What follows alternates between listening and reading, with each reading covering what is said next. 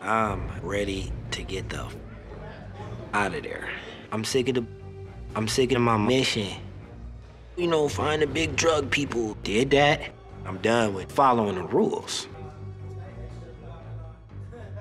Dylan is more of a hipster. Grew up in a black neighborhood type white boy, you know what I mean? Just cool as.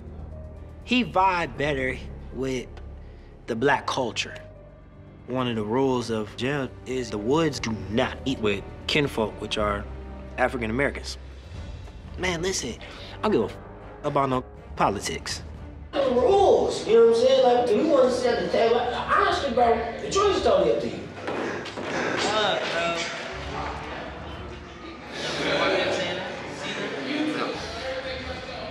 He's running one race and then moves on and jumps to another race. You can't do that. That's it. That was the last one. David welcomed Dylan with open arms into their group. Josh wanted me to talk with Dylan as a person that holds a position of authority.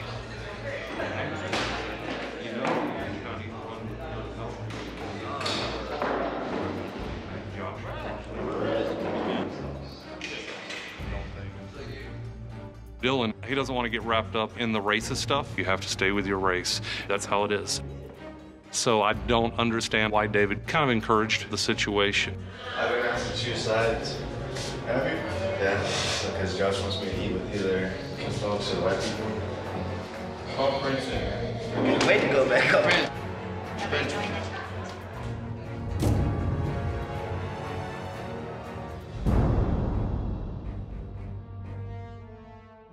What's up, bro? Josh told me to make a choice between Wood and Today? And he told Mark, he gave the message to Mark to give to me. To Mark? Yeah, because Mark's the preacher man and the moderation. He's not comfortable with white folk. What's your decision? What are you gonna do? I can tell Josh real quick and then bring Josh in here. I gotta go. I'm going out. Darling, I'm out. Darling, Yeah. Darling. Alright, this is basically this guy. He wants to run kinfolk because he's more black than white, technically. Yeah, which of the other you off, dude? Why would kill you? Dylan said he's going over to kinfolk. It seems like David doesn't care. Which one was you in before you came here? You was a G, I know you was a G. 100. You was in one? Yeah. My homie over there. I got into it with him. Real? Yep. He from New York. Yeah. I got into it with him. Real? Why? Over haircut, bro. What? You told Bishaw that Abner is your boy. Yeah, yeah. Does that compromise your Abner's cover story? Were you able to explain to Bishaw how you would have known Abner or that Abner could have been your boy?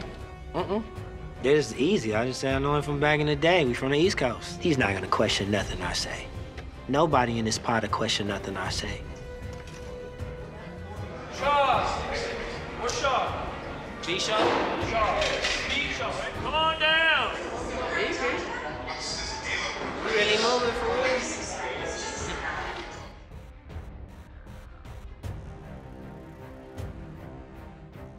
Bishaw's leaving is weird because his whole demeanor had changed. So I could tell that he basically didn't like what was going on.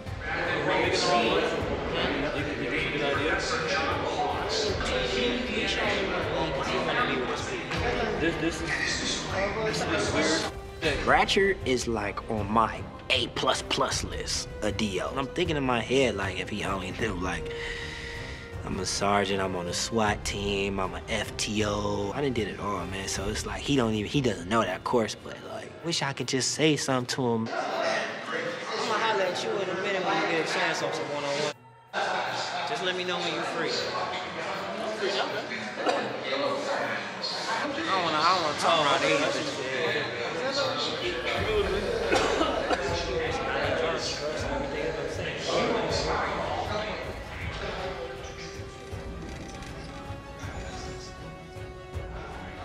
So Bratcher pulled David out.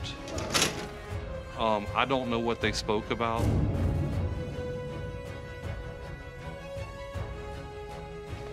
what I need to know is, if we put you back in, that we can trust you. I know the truth. I know what actually happened. Everybody can't handle the truth. Everybody don't deserve the truth. It's my decision. You're gone for a long time, bud. Did you at any point during that conversation reveal who you are for real?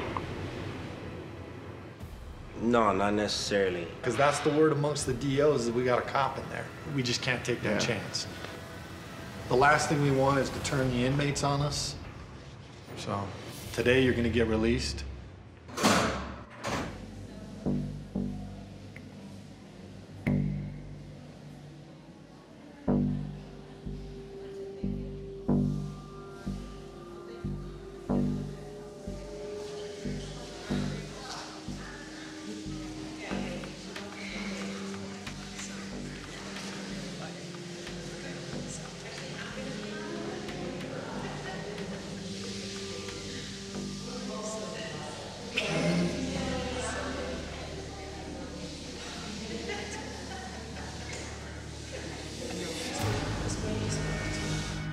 My whole body immediately went in shock. I literally was shaking.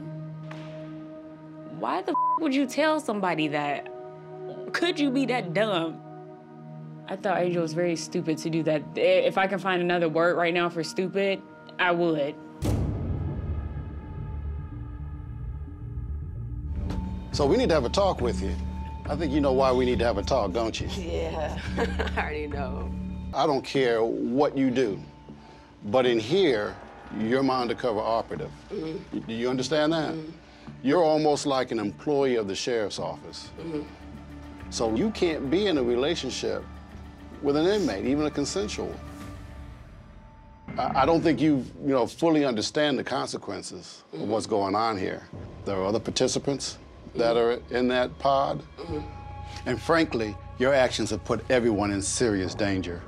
So what I'm gonna tell you right now, so that you're not left, dangling and wondering what in the world's going on, we're gonna end your participation in this project. You're done as of right now. Do you have any questions of us? Mm-mm. Would you have done anything differently? Do you have any regrets to the decision you made? I didn't think you did. Sure don't. Okay.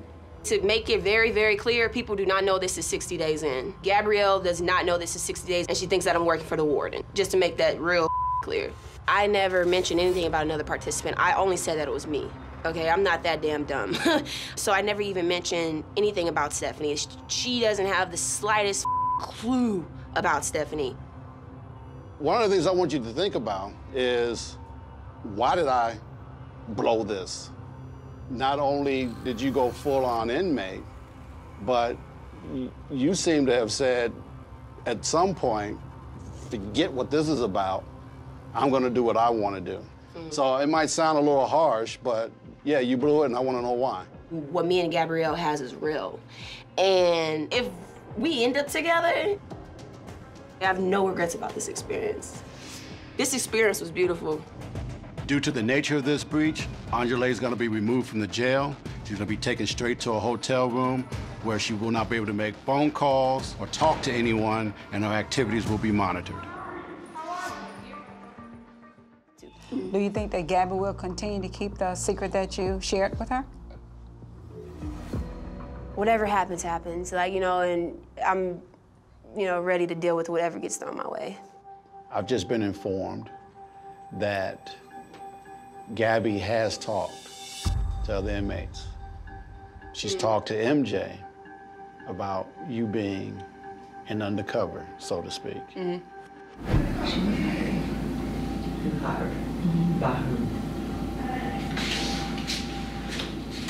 She came here to do a job, to observe, take notes, just experience and report back to the chief.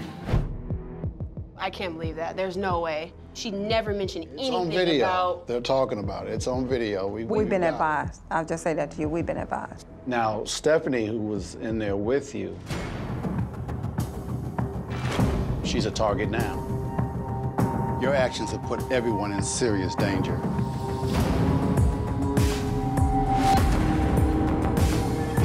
before anybody gets hurt. I think you know what I'm gonna have to do now, and that is shut down the whole thing. The program is done.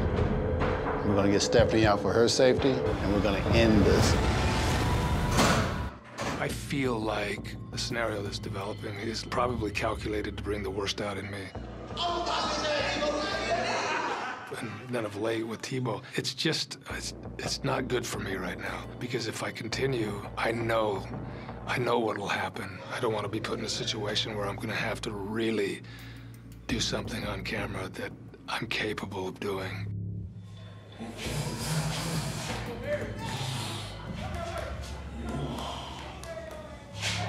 That if I get in a fight in there, my son will become a target because they know that he's my son. And I promise you that will happen.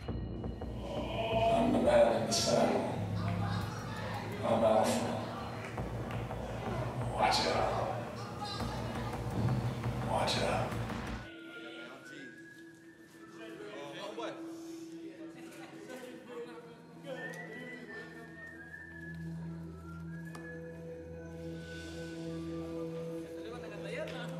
We were all sitting on the E and grub time, and I sat down, Matt sat down, and there was a bag of cloth there, so I put it on the floor. Tebow's friend accused me of throwing his clothing on the floor.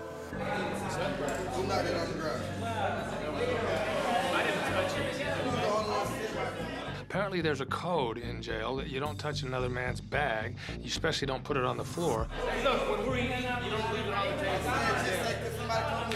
We're eating, put it someplace else. I'm serious. Don't come at me like this. I didn't touch it. You ever come at me like that again?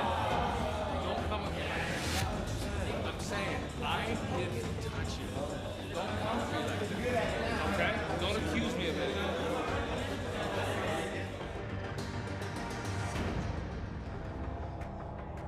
He goes and he snitches on me to Tebow. And then he talked to someone, whomever, through the door. My son's next door. So I'm worried about my son. This has turned me upside down. This has almost destroyed me. I know I'm a target in one way or another.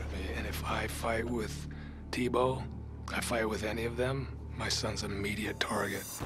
They've got buddies on my son's side. This is where it's going to get ugly.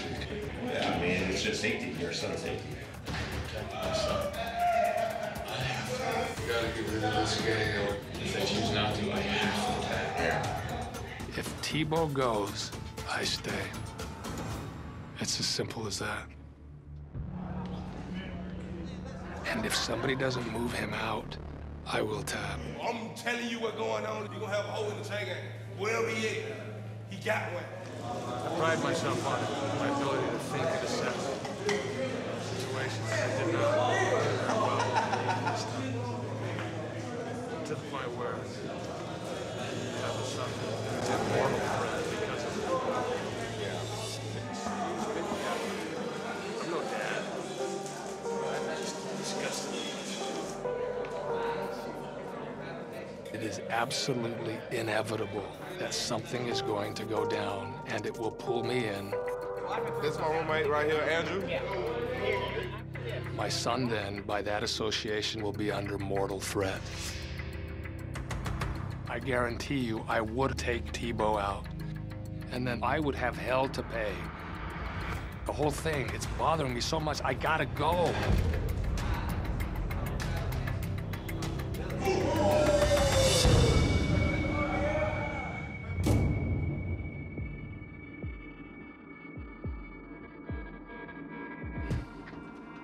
Where'd you get the signal? Being in that pod any longer becomes, I think, a mortal threat to my son. Given the tendency to violence, my reaction will be response in kind. I don't want to act that way anymore. I want Andrew to be safe. So I'm falling on my sword for my son. So you want out? I am conflicted because I know how much he wants me here. But I also know that what I'm doing is for him. Are you ready to say goodbye? saying goodbye to him.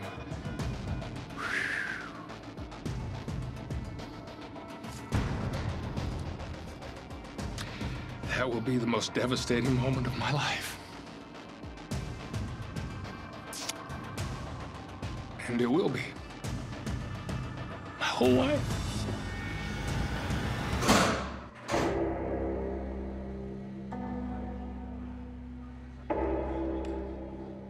The danger is no longer hypothetical at this point. If you call someone a bitch or a snitch, then that means we're gonna fight. Daffron is a dangerous person. There's no genuine, specific reason, but the guy has it out for me. Hey, Brian. You are so hot. Can I lay with you? No. Now you're on my space. I don't know exactly what's happening, but this is really serious. Daffron gives orders to individuals in the pod, and they follow those orders. He would have no questions about sending someone else to do the dirty work for him. I want to avoid a physical confrontation. It's not worth it. It's not that I can't take a hit or anything like that, but I can't do anything that would compromise my ability to take care of my kids.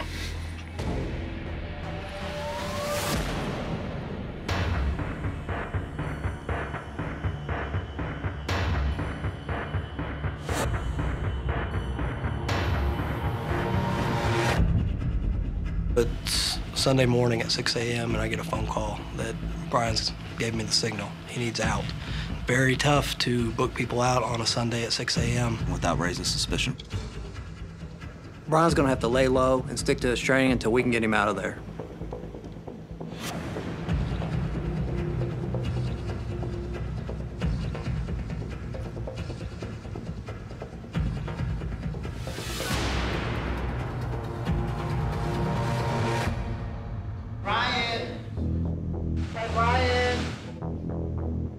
Just want to drown. I'm not with you.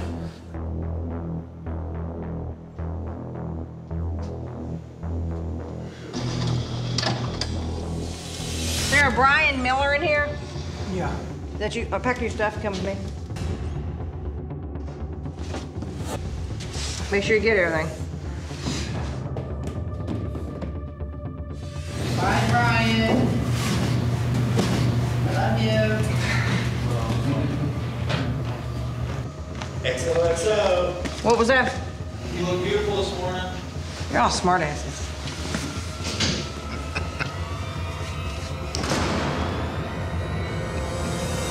Man, talk to me like a piece of... I already talked to man like a piece of... Man, wait for a time, man. When Brian gave the signal, the stress level was pretty high because, you know, if Brian wants out, I've got to let Brian out. But we gave the option to go into solitary confinement, and I'm very grateful that he agreed to go into solitary on his own.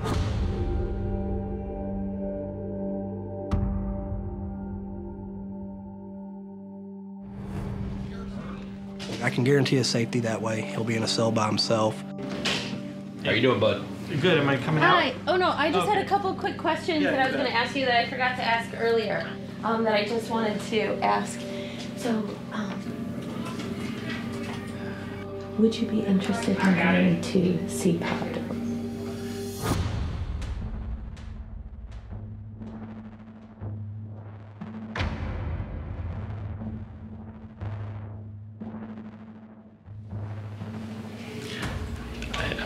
I'm just not sure.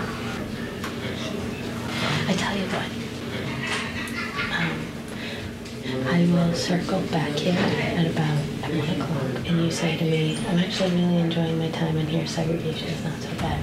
That means you're good to go to sea. If you say, I wish I had good coffee, that means done. Okay. So, okay. All right, cool. Sounds good. All right.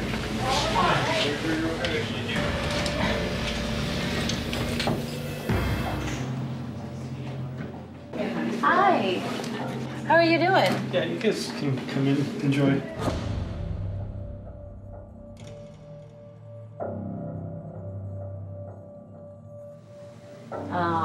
So what's it like in here? I just want some coffee and to get home, you know? You know, sometimes circumstances arise where you have to just think about the big picture. I don't know the extent of Daffron's power outside of D-Pod, but everybody knows who he is, and I believe that I would not be any safer in C-Pod than D-Pod.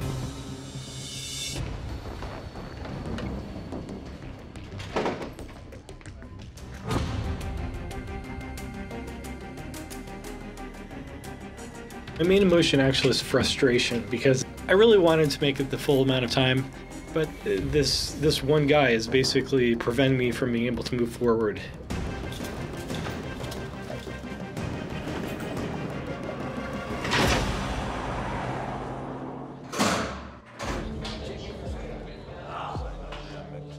I barely slept.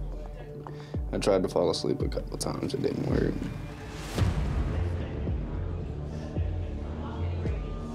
When I woke up, my stomach was in a knot. And I was like, all right, Chris, you're gonna get good. This is just nerves, da-da-da-da-da. And then the day kept going and it kept getting worse.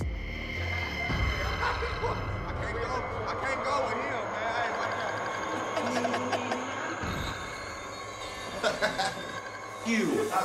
Yeah. Oh, ready too. It had my guts turning. It's like, all right, I don't know what the hell's going on anymore.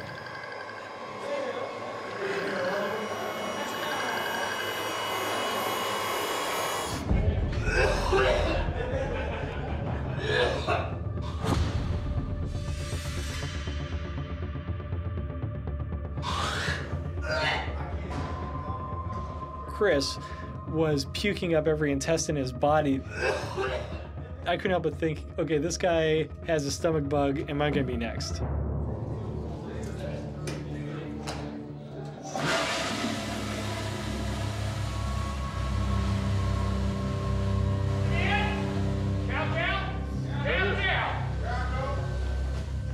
Hey guys, they feeling good.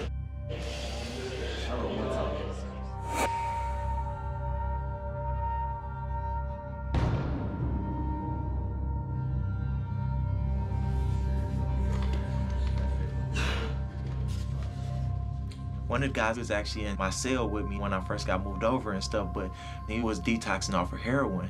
And he was just like throwing up the whole time. And I honestly want to stay away from him. Like, I don't want to be by him.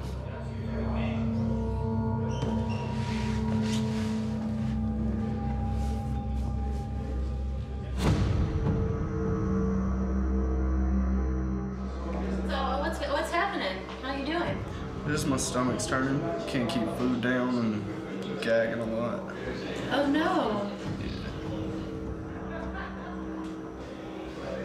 Have you talked to any of the COs about it, or is anybody? No. No, I ain't gonna bother nobody with it. I can still stand. So I'm still good for the moment.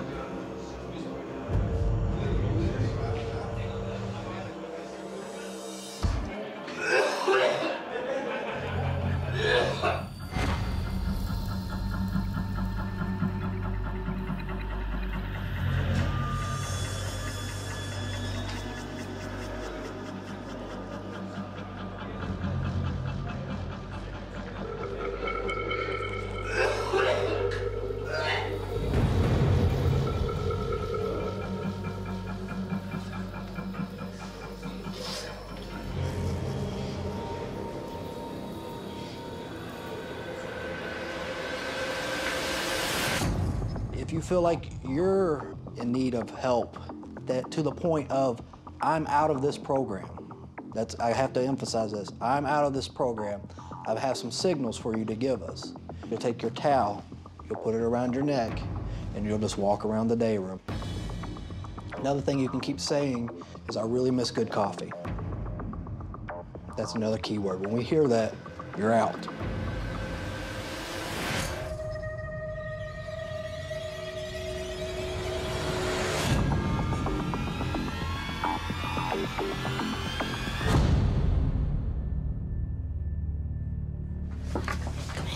Goodness. Come on, take a seat. No, you sit down right here. What's going on? I'm just sick. What are your symptoms? My stomach hurts, and I can't hold anything down. Like, all my food's been coming back up. I'm starting to get hot. I don't know. I didn't think I was sick, but I held on as long as I could. I feel like nothing about this place is making it better. Oh.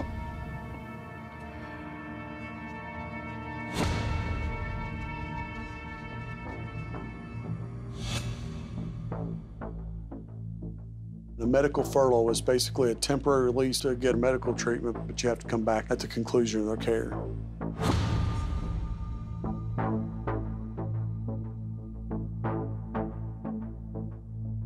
Medical furlough would mean you could sleep in a hotel room and then come back, hopefully when you're feeling better, in a day or two.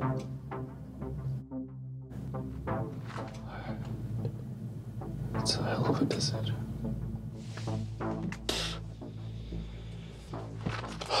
Let's go.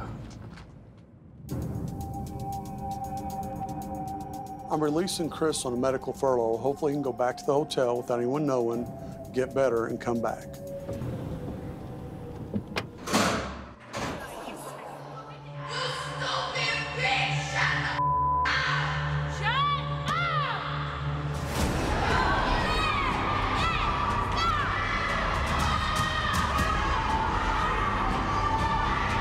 One moment we were sitting at the table talking. A couple seconds later, some girls kicking in this lady's face. It just goes to show how things can change in a matter of seconds. It's a little scary. When I heard the commotion and I seen them fighting, I felt like, wow, this place is intoxicated with anger and just frustration and the spirit of hate. As a police officer, normally I would get involved, but I don't get TV, I don't get entertainment. This is it for me. I had a front row seat. She had her by the hair and was throwing uppercuts, uppercuts, uppercuts, and I didn't have to do anything. It was exciting.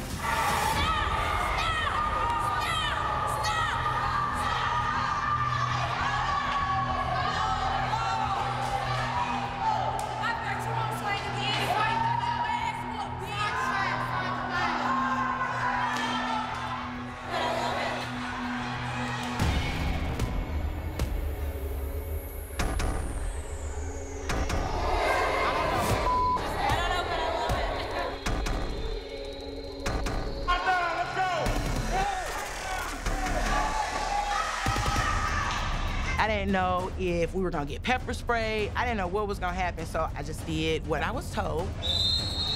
You're caged in for 22 hours of the day. This is what comes out of it. Let's go! Lock down! Lock down!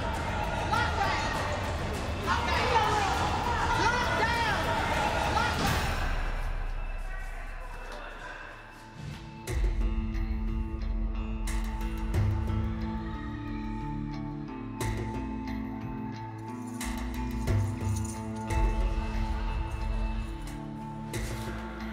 Did I get her? Yeah. She's one of them. 60 days in. Next door to us in Colorado. Yes. She left the camera. I said, I love this. I love a good shift. Loved it. That pissed me off. Okay, start with how the fight got kicked off. Here's how I got the details. I'm on the phone now. I got a bird out there. That fight was the most exciting thing that has happened since I have been there. It was awesome. I don't know what kind of monster I am now. What has this done to me? Every white girl that ever gets in a fight ever has her no, like, is this your screamer? The camera was like right in the middle of it. They loved it. They were happy to be here. They were happy to be here. They saw everything.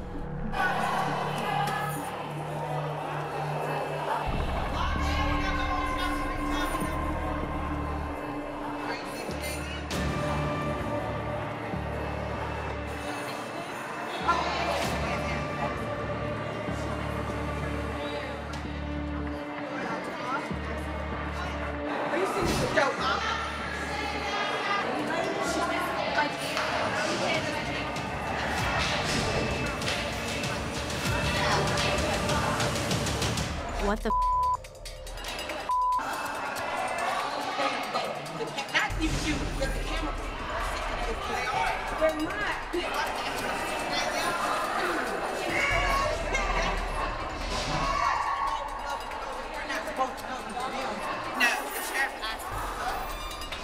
At that point, I was just like, I don't know anything about this show. So I took my popcorn and got out of the conversation because I don't want a target on my back. How did you say that? I asked if I was undercover. Who? Some random ass lady. Nobody has like anything else to talk about. I know, right? Besides, look at people that's in here. Look, their only defense to this is because they think I'm pretty, and I will take that all day long. Have you been in court? What? Have you been in court yet? Can you get off my? No. Get off my. You're starting to piss me off for real. We have a reason. I've been 50 days. No, I'm a U.S. Marshal Hold, dude. I stole from the government. I'm like, look, dude, I'm up here on federal charges. I don't know what you want me to tell you. She's pissing me off. She left the camera after the fire and said, I love this because she's 60 days in. The last thing I want to do is talk about my case all day long. Yeah. I don't like fake bitches. I do not like fake. What, is she going to count how many days I stay in jail? Mm-hmm. Don't come in here and pretend to be a criminal and pretend like you're going through what we're going through when you're not. Get a life. I'm gonna what you say. You're going home to your kid. I don't know her. It pisses me off the more I think about it. You gonna look at the camera and after the spot and say, I love this? How about you get your ass beat and see how you love it then?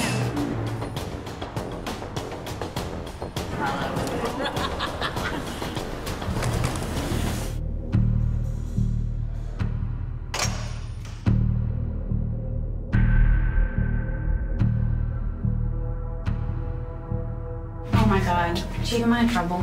I don't know, are you? You're giving me a panic attack. What's happening? You tell me. Do you feel like they know that you're a cop? I feel like it has been discussed, and I've been called the police multiple times. And when But- you have concerns like that, I have concerns. So the way I look at that, we're in an unsafe place. All right? So what I'm gonna do is I'm gonna pull you out today.